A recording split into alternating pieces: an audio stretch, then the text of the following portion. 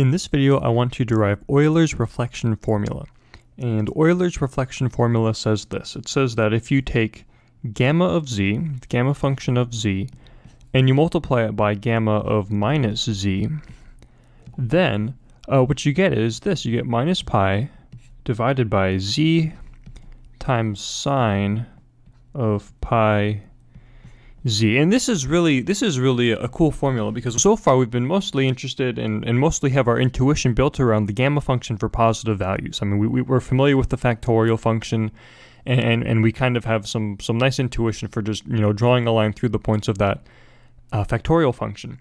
But what Euler's reflection formula is telling us is that two things. One is that we can express gamma of minus z, so we can look at negative values of the gamma function by looking at the gamma function. So we can solve for gamma of minus z, and it's equal to minus pi divided by z gamma z sine of pi z. And so that's really interesting, because it tells us two things. One is that gamma of minus z is going to blow up at values of 0, and then whenever this sine pi z is equal to 0. And also that, there's a very nice way of understanding the gamma function for negative values. There are also a couple other ways of writing this that are sometimes more useful, so I'll write those out up here. And they're all based around using the recurrence property of the gamma function. So another way of writing this, and probably one of the more common ways of writing this, is as this. Gamma of 1 minus z times gamma of z is equal to pi divided by sine of pi z. So this is just another way of writing this, where you use the recurrence property, and this one ends up being usually a little bit more useful than this one over here, but it depends on, the problem, what you're trying to do. So this is Euler's reflection formula. How do we prove that this is true? Well, it's actually not too bad. First, I'll start off by reminding you of the Weierstrass product form of the gamma function.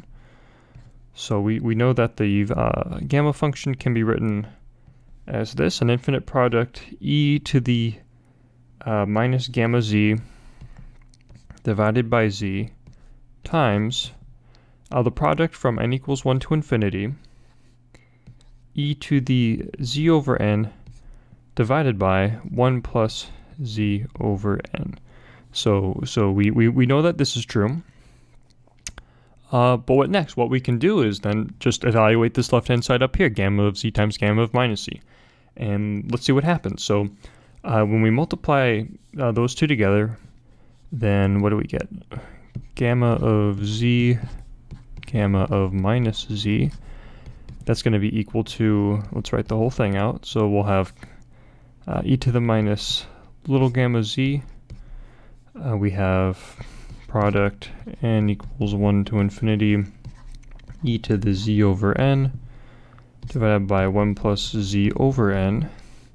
This whole thing right here multiplied by e to the positive gamma z divided by minus z times another product n equals 1 to infinity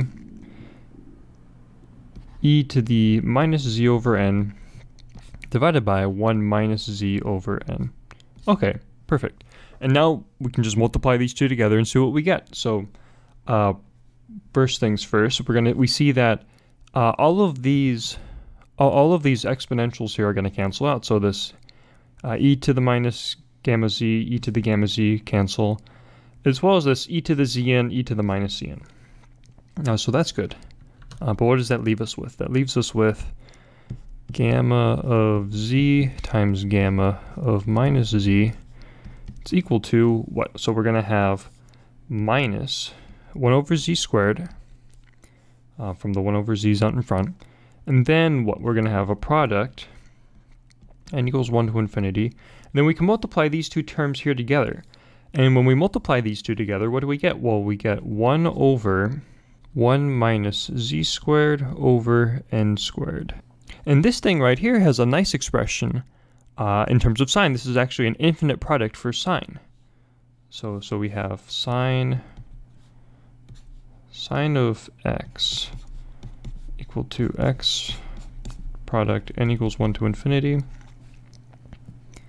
1 minus x squared over n squared pi squared. And there's a real nice intuitive way of understanding why this definition works. Because really what this definition is doing is just multiplying all of the factors that give the zeros of the sine function together. We have a 1 minus and a 1 plus x over pi, because there are zeros at x equals pi.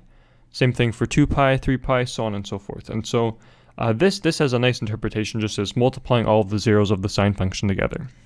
And we can see that in the case where we set this argument here, not equal to x but equal to pi times x, and we look at the reciprocal, so 1 over both sides, then we exactly get this expression down here.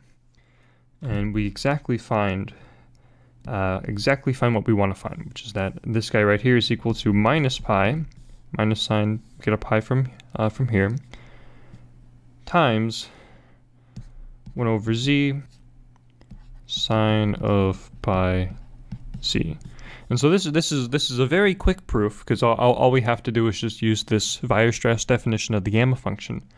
But this result right here is actually really powerful, really powerful, and it comes up quite a bit. So I think I'll stop here. In the next video, I'm going to look at the general binomial theorem, and when I look at that, I'm going to actually use this property. I'll do an example using this, which will show just how important this property is and how useful it can be. And so I hope to see you in that video.